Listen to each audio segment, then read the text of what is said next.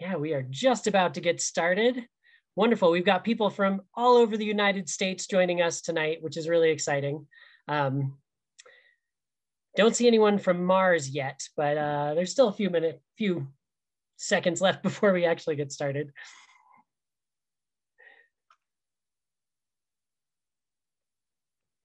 My background here is our diorama of Mars at the Museum of Nature and Science.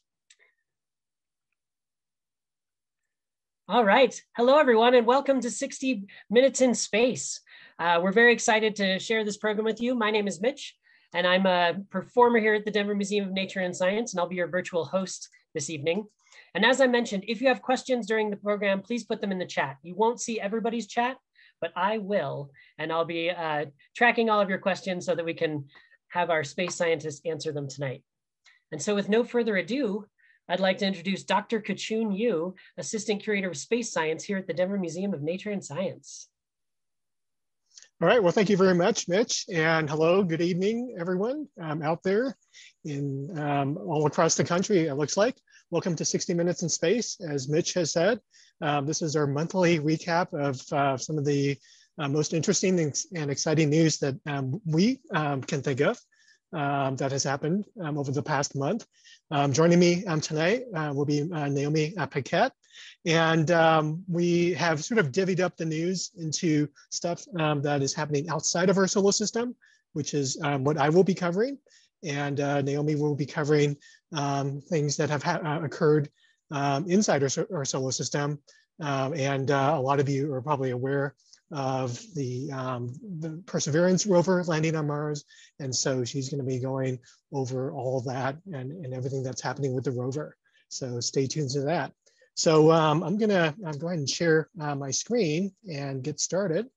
And I have two stories that I want to talk about. And the first one is about the black hole Cygnus X1. And Cygnus X1 is actually the very first black hole that was discovered. And so it's close to about 50 years old. And it was discovered, again, like all black holes, not because we could easily observe it. Black holes are extremely difficult to observe because they themselves don't emit any light. But when a black hole is in a binary system, it's in orbit around another star. Gas can get pulled in towards the black hole.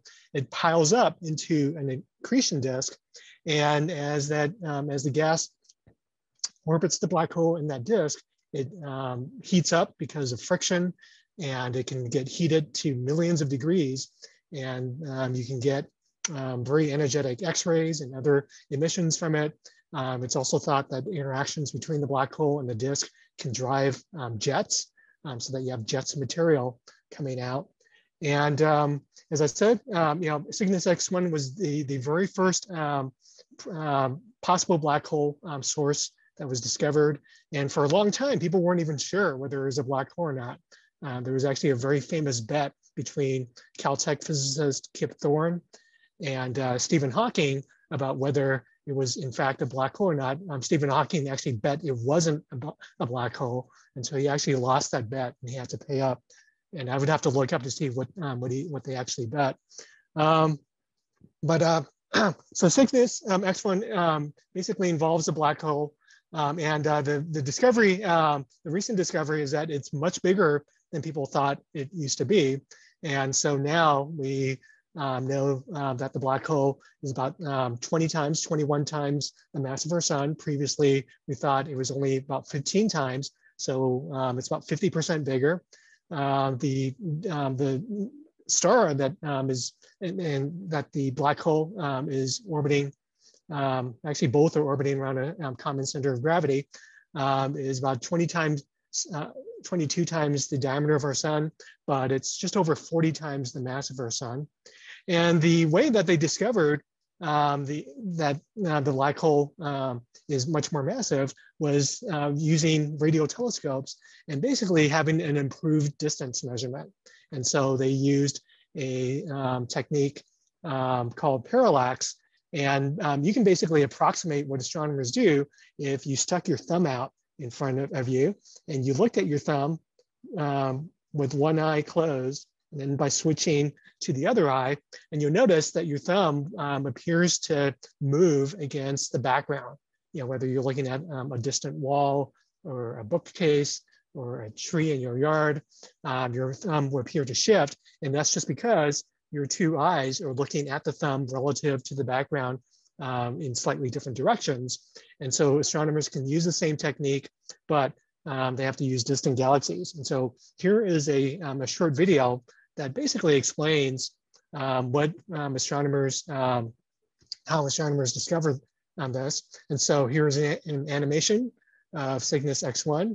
And what they did was they used a network of radio telescopes, 10 of them across the United States, the Very Long Baseline Array. And this array allows you to very accurately measure the positions of radio sources. And here, this animation is showing how they're able to observe the black hole system from different sides of the Earth's orbit. And as the Earth orbits around the sun, the black hole system appears to shift against background galaxies. And then when we zoom up to it, previously, we had thought that the system was just over 6,000 light years away. And again, the black hole was about 15 times the mass of our sun. But now, with a much more accurate distance, it's further away. It's about 7,200 light years away. And also as a result, the black hole became bigger. And also the star also became bigger as well, because with a star that's further away, it has to be brighter, and the star radius is also larger, and so that changes the measurements for everything in that system. And then the other thing that they had to correct for is that you're measuring radio waves from the black hole, but the cloud of gas, the wind that's being emitted by the star can affect your radio measurements. And so they had to correct for that in order to make a much more accurate measurement. And so there's that animation.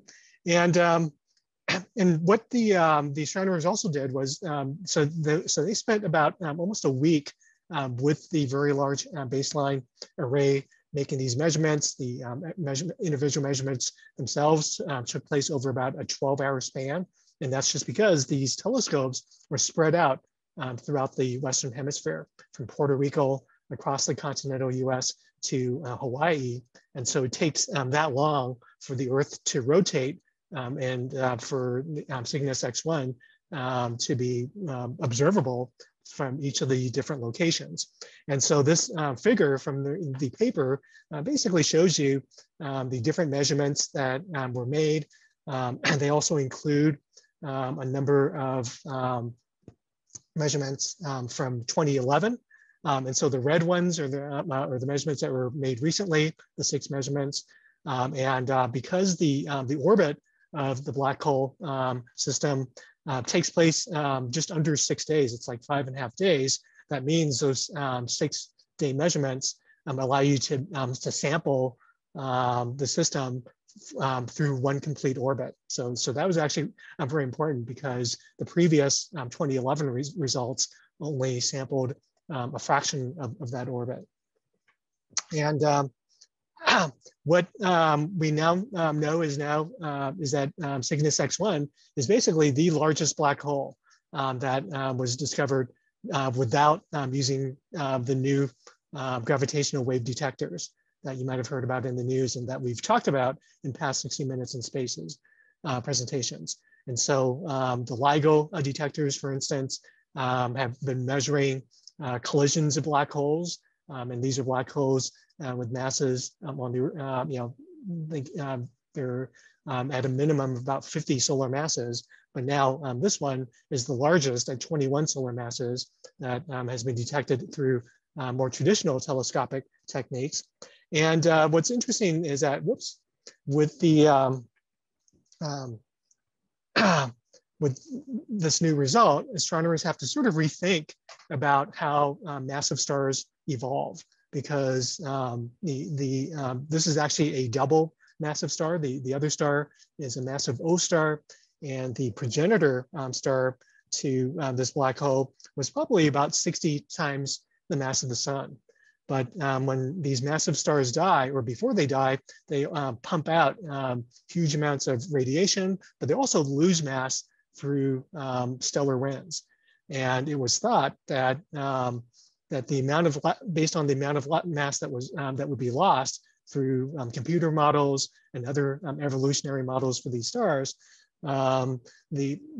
the most massive a black hole could be would be right around 15 solar masses. So basically, what the previous mass for Cygnus X1 was thought to be.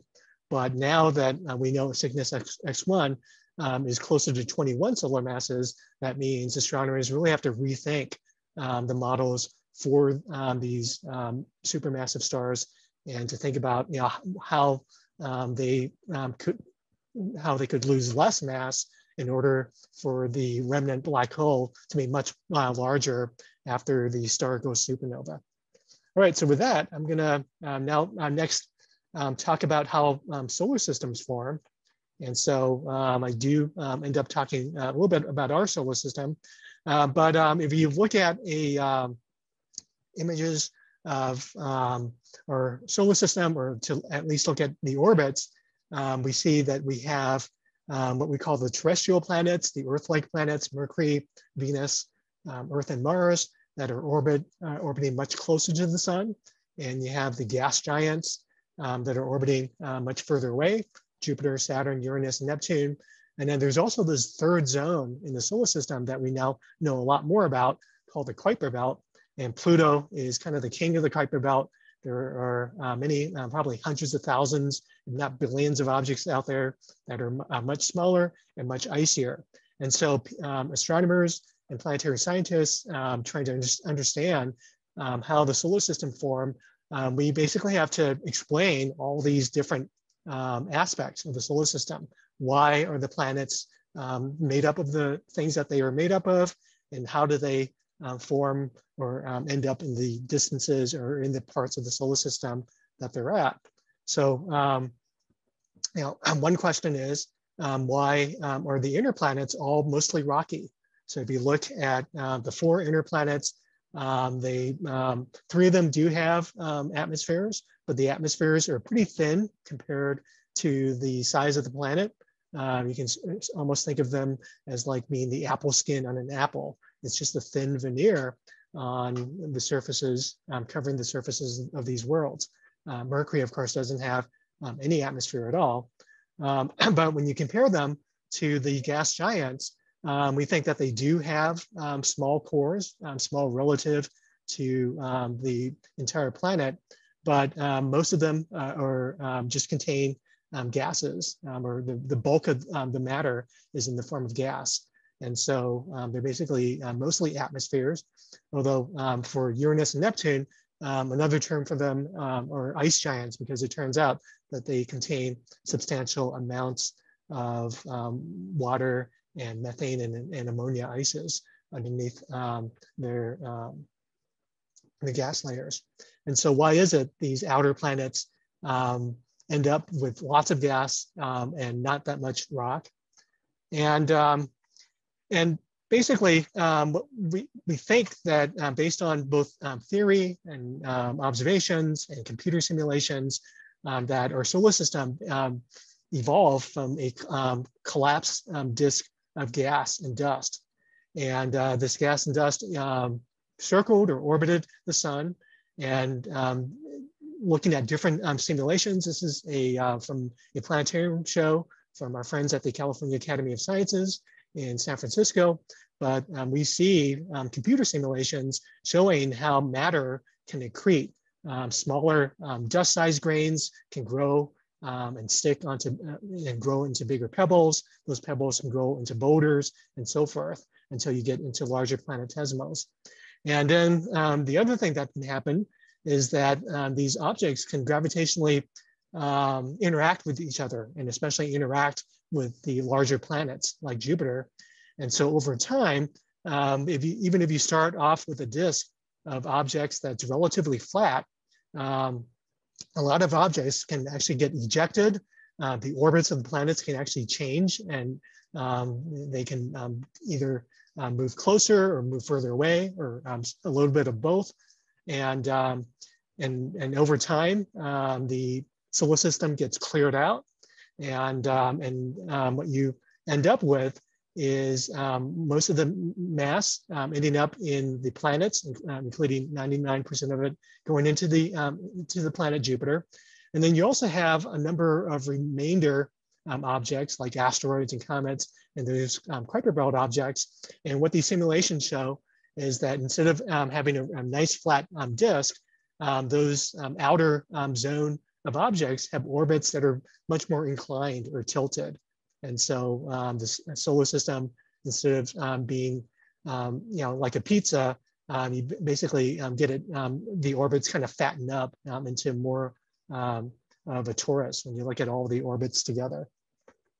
Now, it turns out that when people run simulations of the solar system and see how you can build up the planets over time, you can get solar systems that are very similar to ours, but there are some discrepancies in there. So this is from a paper by Sean Raymond and his collaborators from 2009. And what they do is they build up the planets using the planetesimal model, where smaller and smaller objects stick together and they grow larger and larger until you get these objects that are 10 kilometers, hundreds of kilometers in size, and they start colliding with each other and accreting with each other. And this is what these snapshots that I'm going to show from this figure in their model. The colors basically represent how much water is in those rocks that are in the system. And so on the left is the side that's closest to the sun, and on the right is the side that's further away.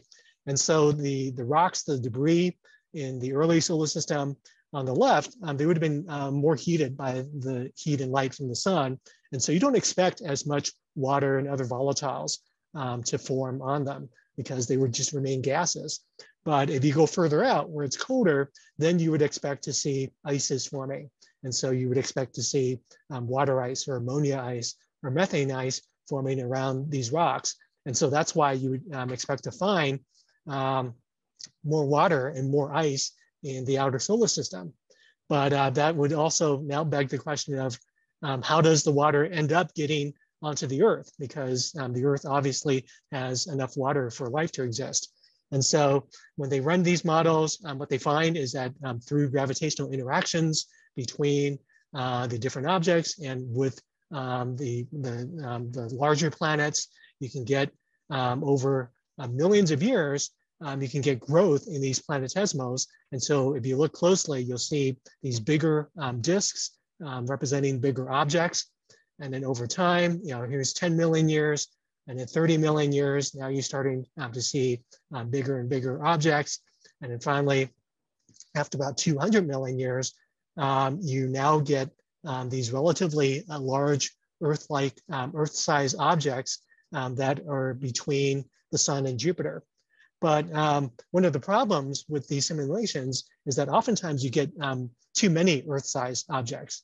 And so it actually turns out to be somewhat difficult when they rerun these models over and over again to get an object that's more Mars-sized. So Mars is about half the diameter of the Earth. So it's much smaller than the Earth, and it's located between about 1 and 2 times the distance between the Earth and or between about 100. The distances on this plot, one is where the Earth should be. So that's what we call 1 astronomical unit, and 1.5 is roughly where Mars is today, and then Jupiter is just over 5 astronomical units away. And so these models basically show too large of a planet forming where Mars is. And so the planetesimal model, where the planets accrete from larger and larger building blocks over time, theoreticians basically have a hard time explaining Mars. Now, one possible solution to that is to use is through a different model called the pebble accretion model. And part of the inspiration for this different model is that there's a lot of debris in our solar system that looks like pebbles. And so when we look at meteorites, we see what are called chondrules, which are these round spherical blobs that are about a millimeter, no more than a millimeter. A lot of them are slightly smaller than a millimeter in size. So they're basically bead-like objects. And on the picture on the right is what they look like after you've kind of broken them out of a meteorite. And these chondrules are basically melted bits of material. And they formed very soon after the solar system formed, so within millions of years. And these are some of the earliest bits of debris or material that have survived or that are left over from the formation of the solar system. And so they contain a lot of clues as to how our solar system formed and what the early matter in our solar system was like. And so we find evidence of these chondrules all throughout the space. And so one idea is, perhaps instead of our planets being built up by gradually larger and larger building blocks, what if the inner planets and the outer planets were built up by these pebble-sized objects? And so that's what this pebble accretion model is. And astronomers running models over the last recent few years using this pebble accretion model have actually been able to come up with distributions of planets that are similar to what we see in the inner solar system. So this is a plot from by Hal Levinson and his co-authors from about 5 years ago. And all the black dots represent planets that were formed in his computer models. So over many dozens of simulations. And the red squares represent the masses and the distributions, the locations of Mercury, Venus, Earth, and Mars. And so what you see is that, depending on the simulation, you might have planets with different masses, and they might be distributed over a number of different distances from the sun, but there are definitely planets that are formed close to where Mercury is on this plot, as well as close to where Venus and Earth and Mars are in this plot. And you can see that we can definitely form Mars-sized objects at the right distance that Mars is in our solar system. So this is definitely an improvement over some of the earlier models where we had trouble forming Mars at the right location and with the right mass. Now, the paper that I'm going to talk about is by Anders Johansson, and he and the rest of his authors are from different countries in Europe, including Denmark and Sweden and Austria. And they basically improve on the earlier models by looking at the pebble accretion and taking it a step further. And what they do is they look at different types of pebbles that could have formed in the early solar system. And these pebbles, the red ones correspond to pebbles that are more heated by the sun. And so they wouldn't have as much water and other volatiles, while the ones that are further out, past what we call the ice line or the snow line, these pebbles are in a much colder place in the solar system. And so they form with more of water and other types of materials that can form ices. And then what happens is that over time, you can get the planetary cores forming based on collisions of larger objects. But what really builds up their size is this continual rain of pebbles. And so the outer planets, Jupiter, Saturn, Uranus, and Neptune, have been found to have been, at least their cores can form through the pebble technique. And then once their solid cores grow large enough, they can gravitationally attract all the surrounding gas that's in the solar nebula. So that's how those outer gas giants grow to be so big, just because they get big enough from the population of pebbles to grow enough mass to gravitationally draw in all the gas. But there isn't enough gas in the inner solar system, so the inner solar system continues to grow just mostly from pebbles. And then over time, the pebbles can also migrate through the solar system. So you get some of the, and then the sun actually dims after its initial formation. And so the ice line actually moves in. And so now you have pebbles that have more ices in them that can now accrete onto the inner planets. And so over time, you basically get a situation where you have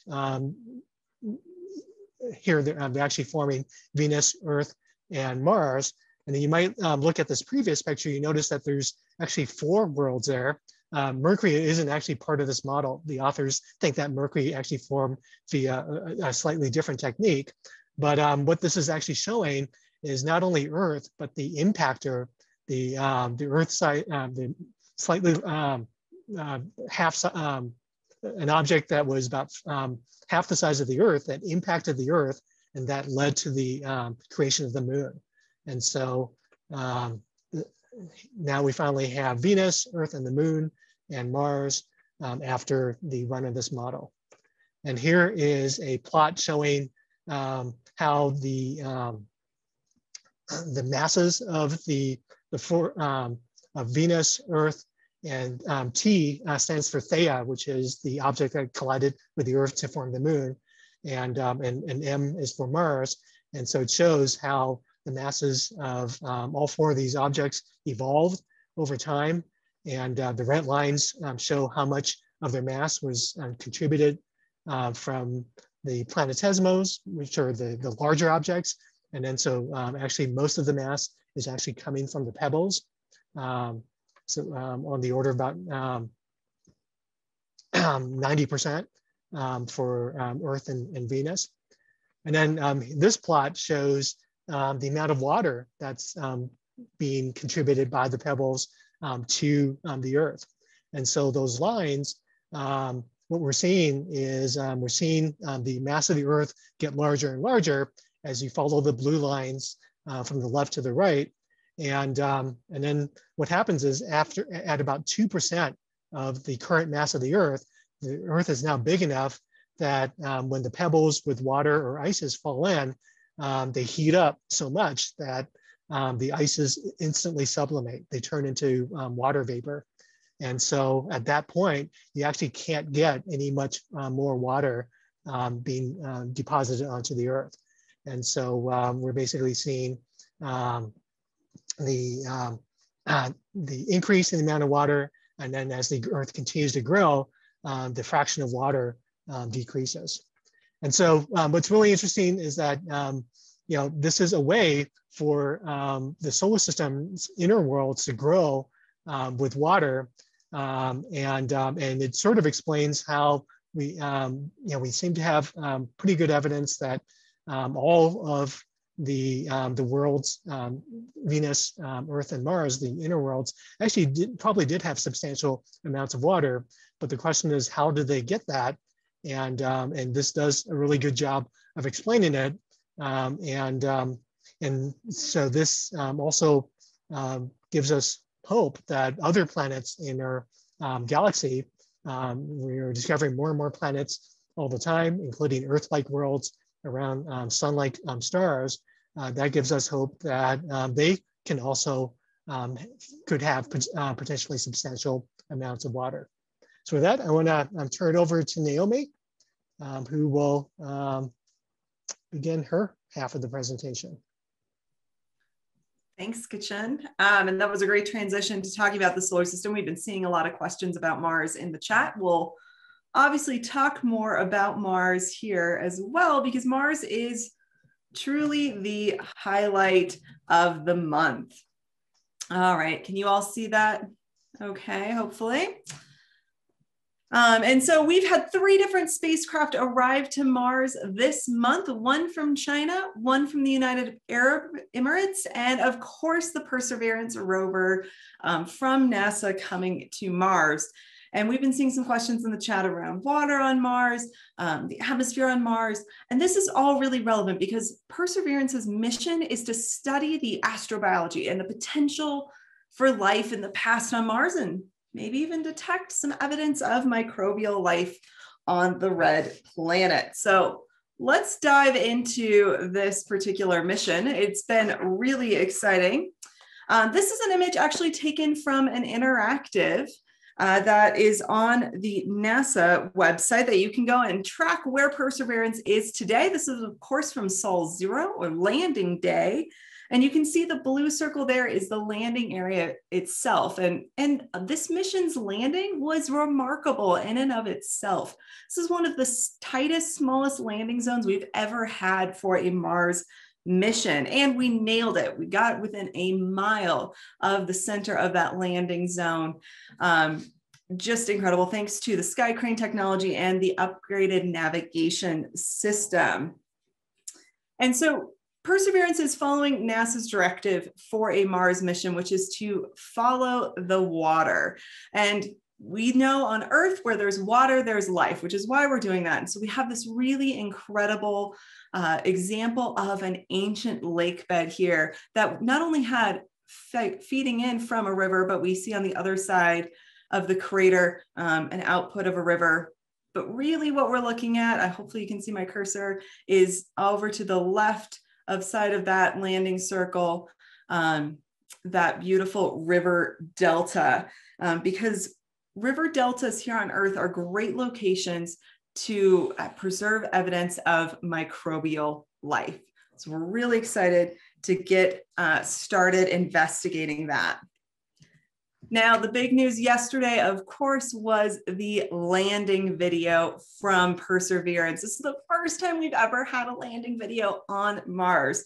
So we're so excited to share that with you now. A couple things, you'll hear some audio going. It's the same audio if you watch the landing live that you heard from Mission Control before we had the video.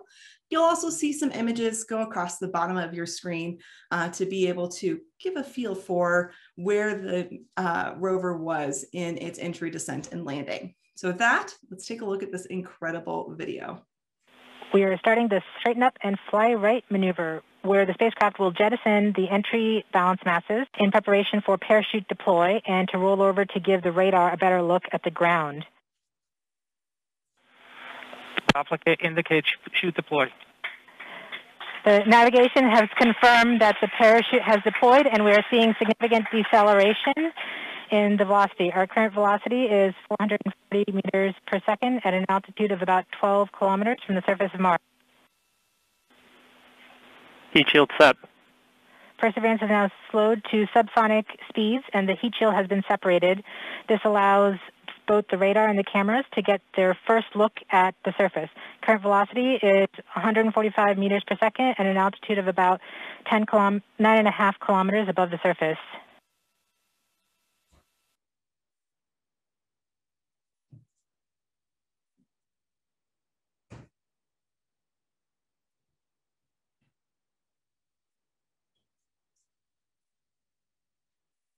Nav filter converge. Velocity solution 3.3 meters per second. Altitude 7.4 kilometers. Now has radar lock on the ground. Current velocity is about 100 meters per second, 6.6 kilometers above the surface of Mars. Perseverance is continuing to descend on the parachute.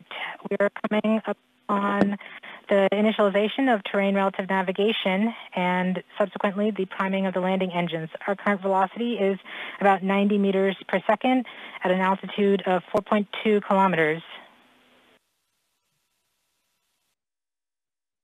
OVS valid. We have confirmation that the lander vision system has produced a valid solution and part of terrain relative navigation. Priming. TBA is nominal. We have priming of the landing engines.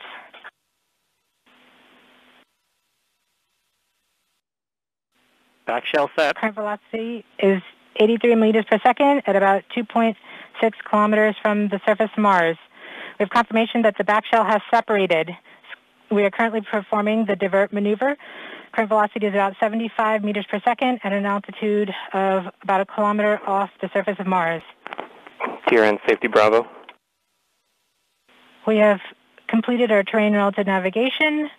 Current speed is about 30 meters per second, altitude of about 300 meters off the surface of Mars. We have started our constant velocity accordion, which means we are conducting the sky crane, about to conduct the sky crane maneuver. Sky crane maneuver has started, about 20 meters off the surface.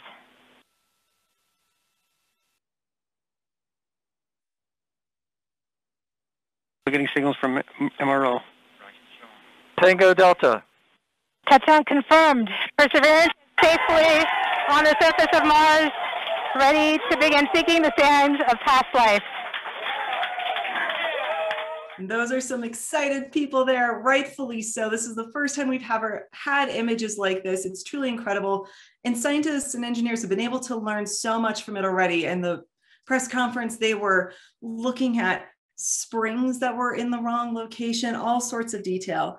And what's even more amazing is that eventually we'll have that video in 4K. So fantastic images coming from Mars, including, you heard them mention they had signal from MRO. That's the Mars Reconnaissance Orbiter, which of course was listening for Perseverance as well. And it even captured an image of Perseverance during its landing when the parachute was deployed.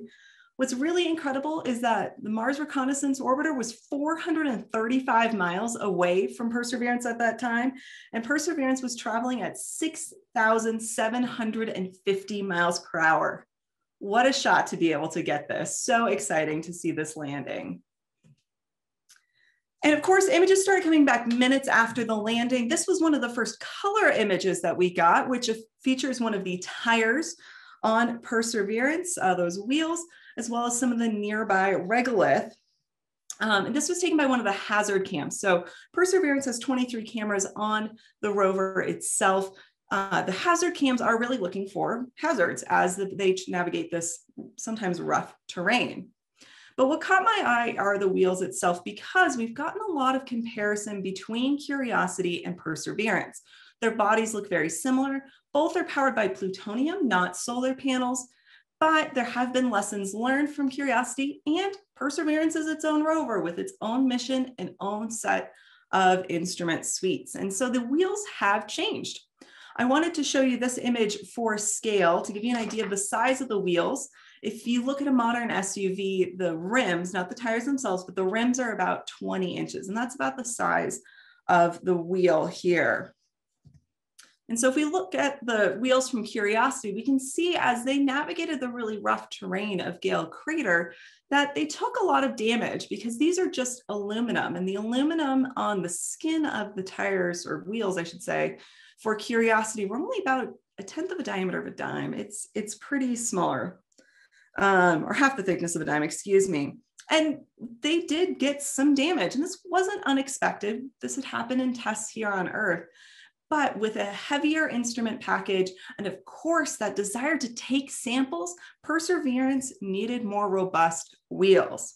So they actually are slightly narrower than Curiosity's wheels, but a little bit wider, bigger in diameter. It's a little hard to see in this comparison, but you'll also notice the tread is different. There is much more tread on the Perseverance wheels, and not that chevron shape, which Curiosity actually used as a distance marker in images. So very cool to see some engineering upgrades, really subtle changes. And of course, we've got a love for this rover because so many parts were engineered here in Colorado, not these wheels, but other parts that were mission critical. So looking back, I have more images from Perseverance. This is one of the first high resolution color images that came back. This was taken on landing day. Another view from that hazard cam. Starting to look a little bit truer color. You can see some details off on the surface and just really hints of what's to come for this Martian landscape. But this is what I was so excited to see. Yesterday, they released not only the landing video, but over 100 unprocessed raw images and a handful of just beautiful color images, including this first panorama from Perseverance. So to give you a bit of an orientation, off to your left, you're seeing kind of the more towards the front of the rover, you're looking south in the crater. And then towards that rear wheel on your right, that back wheel is west. You can see very low on the horizon, that river delta that Perseverance is going to be investigating. So it's all about getting systems online, doing checks in these first few days, making sure everything is working nominally or as designed, and then we'll start to drive and really see the science results. But because the science results are so focused on that biology and finding those physical and chemical signatures of microbial life, it's really important we have a clean spacecraft. So one of my colleagues from Planetarium across the country sent this to me, and it is a very 2020 cartoon, but it brings up that great point that if Perseverance is going to find these signatures of life, we want to make sure what it's detecting is from Mars, not something that's hitched a ride from Earth. And beyond that, we want to protect Mars from Earth microbes. We don't want to protect Mars. So this is where the Planetary Protection Office comes in. And for Perseverance, this is Mujige Stricker. She's been part of this mission, obviously, since Perseverance was built, making sure it is the cleanest spacecraft we have ever sent to Mars. And so these are some images when they were doing testing with Perseverance here on Earth. You can see they're in a bit of an odd environment. If you haven't seen images like this before, this is a clean room. And what folks are wearing are those bunny suits to make sure stray hairs or microbes from us don't contaminate the rover. And to give you an idea, there are fewer than 10,000 particles in half a micron. So half a micron is about 1/200th the width of a human hair. And we can't build a completely sterile spacecraft, but we can have really robust cleaning and sterilization procedures of baking these spacecraft. And they took tons of swabs to make sure those really hardy spores, that's what's going to make it to Mars, were very, very minimal. So the engineering itself, again, an amazing feat to be able to complete this cutting edge science and hopefully contribute to a sample return. Now, we haven't started that science yet, nor many of the engineering tests. Some of you were asking about our friend Ingenuity in the chat earlier. That is that helicopter you're seeing there on the right, which will be the first time we've ever flown a helicopter outside of Earth. And so with a very thin atmosphere, because Mars is a relatively dormant planet, dead planet, it doesn't have a magnetic field, it doesn't have a thick atmosphere because we think that core has cooled. It's a challenge to fly something with a thinner atmosphere. So we're excited about that. It is also going to be taking images, helping to, choose Perseverance's path on its way forward. So stay tuned.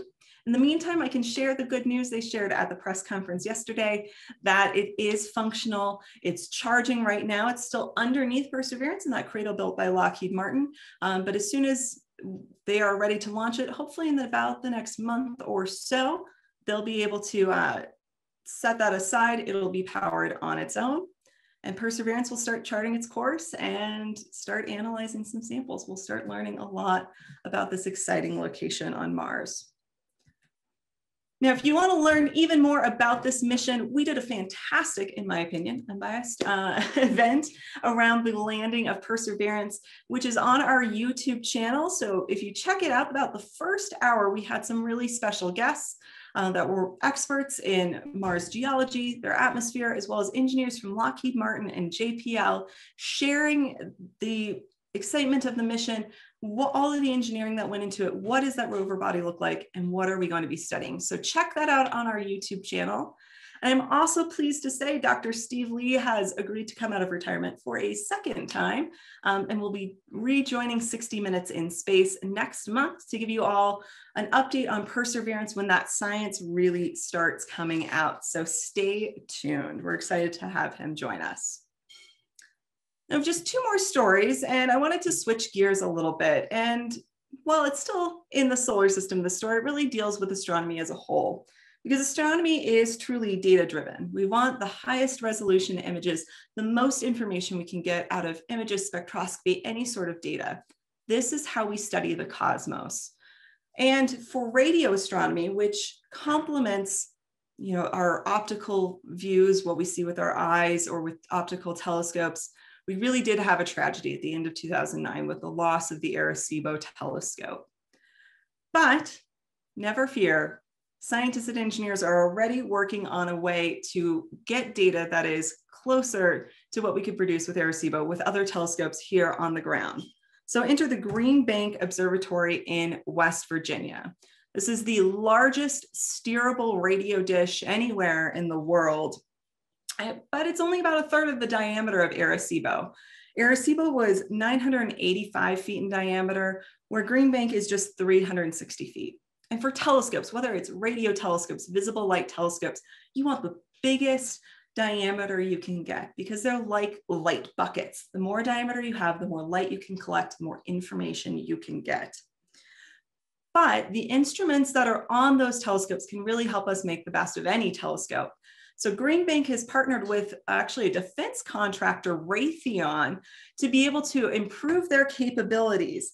And after 2 years of planning their first test, they released a truly spectacular image of our moon. So to give you some context, this image is from the Apollo 15 landing site. You can see just off to the right of Mare Imbrium, which was a volcanic kind of area, and we'll zoom in and get a closer look. So this is stunning. You can see features as small as 16 feet in diameter. This is really impressive for any telescope here on the Earth. So that kind of snake-like feature you're seeing down the middle is called Hadley Rill. It is likely a collapsed lava tube, so evidence of past volcanic activity on the moon. You see a crater there up on top, cleverly named Hadley C. And it's only about 4 miles across. And the way we created this image is a little different than just taking a picture. They used radar. And so Raytheon helped build the transmitter that sends out a radio signal, which bounces back. So think of bats and echolocation. It allows them to see the world around them by bouncing sound off of different surfaces. Well, radio telescopes like Green Bank send out a radio signal and it bounces back, and they time how long it takes for signals to get back. So features that are closer to us, of course, that signal is going to return faster. Further away, it will take longer to respond. And that's how you can actually build an image like this. Now, this is just the first test. They believe this instrument will allow us to get data from as far out as Uranus and Neptune. So stay tuned. Scientists and engineers still working at the National Radio Observatory, Green Bank Observatory, to get us more fun information there. Now, for my last story, I want to wrap up a story we talked about last September, which was about Venus, because as much as I just talked about how exciting getting that data is for astronomy, it's also about how you analyze it and understanding that data. So if you recall, back in September, there was a really exciting announcement that scientists had announced using radio telescopes, the James Clerk Maxwell telescope and the Atacama Large Millimeter Array down in Chile. They detected a spectral line, which is like a light fingerprint of phosphine on Venus. And phosphine got us all excited because here on Earth, it's often produced by microbes. So what's going on in the atmosphere of Venus? And to their credit, the scientists on this paper said, prove us wrong, look at our data and keep doing more analysis. And that's just what's happened with 2 new papers that were released. And so we had a couple different things happen. In November, ALMA, the team from the Atacama Large Millimeter Array, realized there was a mistake in the way they processed the data that led to that initial finding. And so they released that out to the public in November, and scientists have had a chance to take a look at that. So there was an astrobiologist from the University of Washington, as well as scientists at JPL, that led a study re-looking at that data. And they say they just can't find that line of phosphine at all. It was pretty faint to begin with. And with the new processing of the data, which is made public, and of course, scientists, this is how science happens. You relook at that data, you get an independent team to do that. But there was, interestingly, a second team that looked at the data from Hawaii, from the James Clerk Maxwell telescope, and compared it with computer simulations of Venus's atmosphere. And they concluded that what the team originally thought was phosphine was likely actually sulfur dioxide, which is pretty darn common on Venus, and probably just a slightly different altitude. Those lines, those fingerprints, just like human fingerprints can be very close to one another, are sometimes hard to distinguish. And they think possibly we're not seeing that phosphine. So unfortunately, not a super exciting discovery like we had back in September, but there's more observations planned of Venus over the next couple of years that hopefully will bring clarity to this, because all the teams admit there's wiggle room. And if we get higher resolution data, if we get more of it, we might be able to confirm finding either way. So keep your fingers crossed for Venus having some exciting new life. And with that, we can turn it over to your questions. I see we've got lots of chat here. All right. Awesome. That was amazing. Thank you for all that cool information and amazing videos and graphs and things. So much cool stuff. So I saw Kachun put a short answer to this in the chat, but a lot of people are wondering what happens in our solar system over billions of years. Can gas giants become rockier planets? Do they continue to grow? How does this model continue? Yeah, so our solar system has been mostly cleared out, but there is still a lot of debris. But that debris is in the form of asteroids and comets. The largest asteroids are hundreds of miles across, but they can range down to tens or even a few miles. And there's just a continuum of objects going all the way down to basically space dust. But if you look at all that debris that's in kind of the inner solar system, there's really not that much material left. And so our planets, as they accumulate as this space dust rains down onto the Earth, you can expect all the planets to slowly grow over time. But for some of the smaller worlds, I mean, there's also loss of gas as well. So for instance, on the Earth, hydrogen gas is too light to be held in our atmosphere or on the Earth's surface. And so it basically rises and escapes into space. And we do lose hydrogen and helium gases. I mean, these are byproducts of radioactive decay. And so there is some slight loss. And I think, but for the larger planets, they're basically big enough gravitationally to hold on to all their gases. And so they will definitely continue to grow. Although again, because there's really not much material left in the solar system, none of the planets will grow by very much. Nice, nice. And Naomi, do you know if there's any significance to the design that was on Perseverance's parachute? There was actually, and this is a bit of a challenge that the engineers released. So I can choose to spoil it or not. But there is a message out there. It's already been decoded. It's on the internet. But it says, "Dare mighty things." So pretty inspirational message, and really cool that we got that video to see that so clearly. And Perseverance is gathering rock samples, the intent that they're going to go back to Earth. How is that going to happen?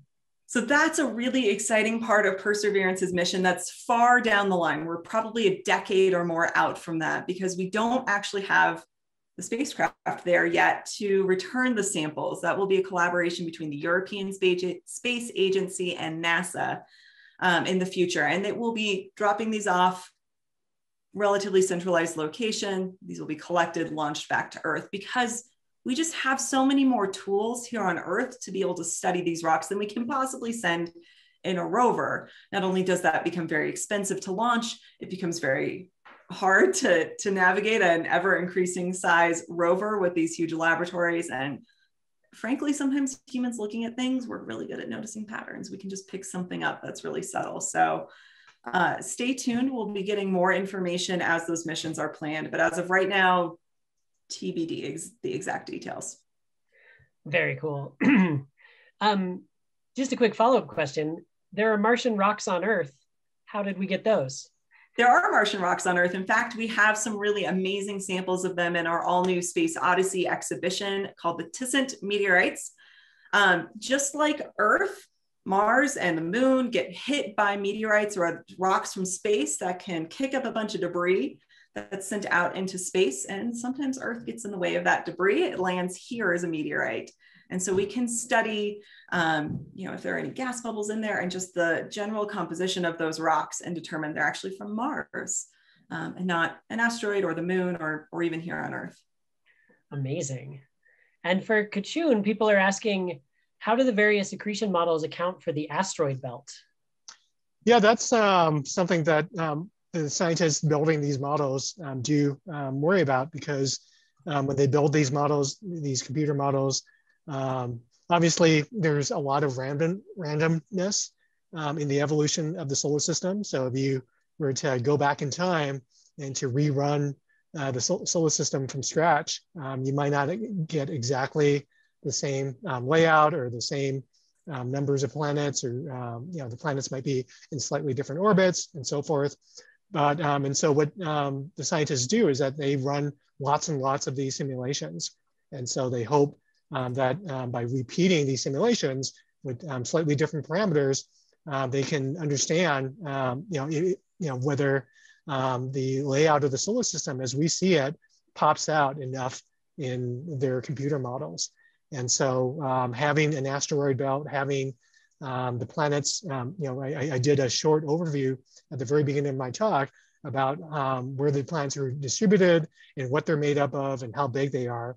And so what you hope to do is to be able to run your models and to be able to at least have enough of your simulations show that that our current layout of our solar system isn't like a 1 in a million or 1 in a billion occurrence. If it's, and some of these simulations do get pretty close. And so they do worry about making sure that the asteroid belt isn't too large or too small in their simulations. And is the asteroid belt material that didn't coalesce into a planet, or is it a planet that got blown apart? Yeah, it's likely that it's material that never coalesced into a planet. If you actually added up all the material in the asteroid belt, I can't remember what the number is, but it's probably on the order of the size of our moon or less. It's actually not very much material at all. So it's not really enough material to make a substantial planet. And it's unlikely to have been a planet that broke apart. It's more likely it's just material that was left over and never got accreted by any other body. Very cool, very cool. And Naomi, if we're planning to pick up the samples, how did they must be packing them up in a way that we know we can pick them up. Little lunch boxes? Totally, yeah. Star Wars lunch boxes, just for you, Mitch. So they are doing some core samples and different rock samples that obviously we know the instruments very well. If Curiosity is going to be a defined size, shape, we have a rough idea of the weight. So that will all help with the engineers and have a rough plan of how many we're going to take. But of course, sometimes we get excited. Shiny rock, we need a sample. So, but there will be a weight limit, of course, launching those back. And people are asking, how big is Perseverance?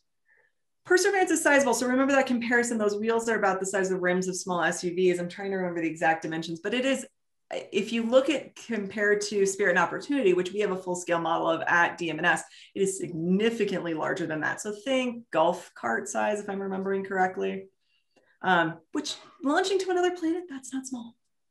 Yeah, and it's heavy too. Yes, and every pound costs millions of dollars to launch. So those, you got to believe every single camera, instrument, and everything was selected to do multiple functions and really support that mission. And there are so many cool instruments on there. We should be getting some really amazing images, hopefully very soon. Very cool. And Kachun, here's a big one. How and when did we first start to discover what the other planets were made of? Yeah, that's a really good question. Obviously, if you look at a planet with your eyes in the sky or look at it through a telescope, you might see a disk in a telescope. That doesn't immediately tell you what something is made up of. We didn't really begin to learn that until we had much more sophisticated instruments. And so there is an instrument called a spectrograph, which breaks up the light from, it could be from a distant planet, it could be from a star, it could be from a gas in a gas tube in your laboratory. But any element and any molecule in our universe has a distinctive electromagnetic signature if you excite it, or if it's at a given temperature. And so by understanding the physics of how matter emits light and or absorbs light, and by using instruments like spectrographs where you analyze the light coming from distant objects, you can basically determine what the planets and stars are made up of, even if you cannot actually go there to sample, to pick up in a test tube that material. Although now, as Naomi has been talking about, with Perseverance and the future sample return mission, we will be able to bring back samples from Mars. And in that case, the scientists on Earth will be analyzing the samples for much more complicated molecules than what we can easily determine from spectrographs. So there's definitely a place for spectrographs, but there's also a place for much more sophisticated sampling and determination of chemical compositions. Very cool, very cool. Well, it's just about 8 o'clock, so just one last question for both of you. We'll start with Naomi. What are you most excited for in the next month of space science? Oh, that's a hard one. I'm really excited to see some of the Perseverance science really start. We also will likely start getting data back from the United Arab Emirates mission. And the Chinese mission will be finalizing their selection for a landing site, likely some in Utopia Planitia in the northern part of Mars. So lots of exciting things happening in that world in the next month, and even more happening in the world of human exploration too. Very cool. And Kachun, same question. Yeah, so unfortunately, because most of my topics are about the solar system or beyond, and not with any planetary missions, I usually don't start looking at stories until very close to the night of our events. But I will say, as far as big astronomy news, probably the biggest mission for astronomers, and these are astronomers studying outside of our solar system, not scientists looking inside of our solar system, is the launch of the James Webb Space Telescope, which is scheduled for later this year in October, I think. And so that's going to be something that all astronomers will be looking forward to.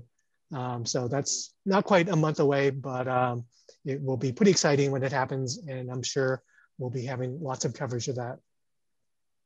All right, well, very cool. Thank you so much, everyone, for joining us. Thank you to our space scientists, Naomi and Kachun. And yeah, we hope you all have a lovely evening, and we'll see you next month. And hopefully we'll hear even more amazing things from Perseverance and other missions. And thank you so much again. Have a wonderful evening.